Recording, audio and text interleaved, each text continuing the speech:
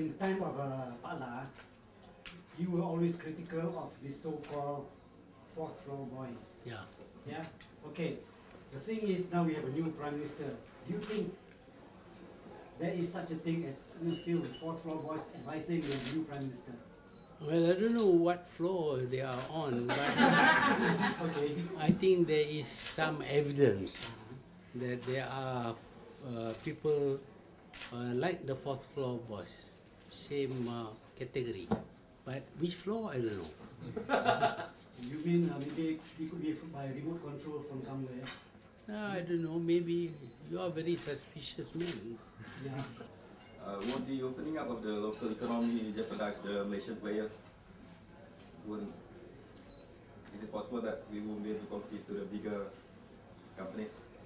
Well, you have to be very careful because these foreign people, when they come in, they have no loyalty to the country. They come in to make money.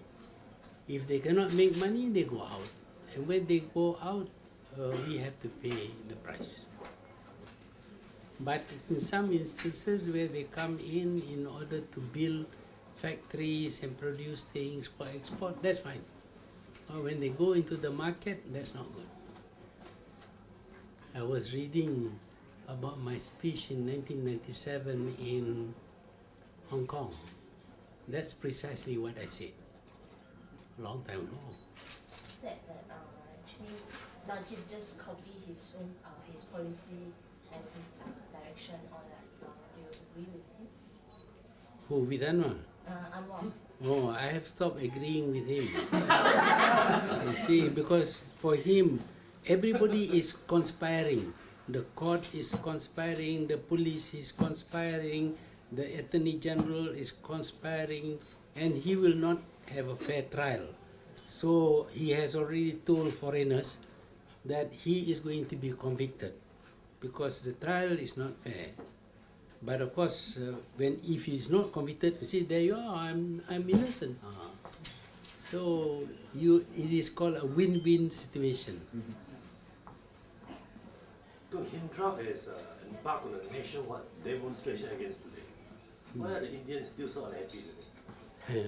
I don't know. I think we didn't bring them here. The British brought them here. And it is quite correct for them to ask for $1 million per Indian compensation from Britain. I would support that. I would like to tell the British government, please give $1 million because that will solve our political problem.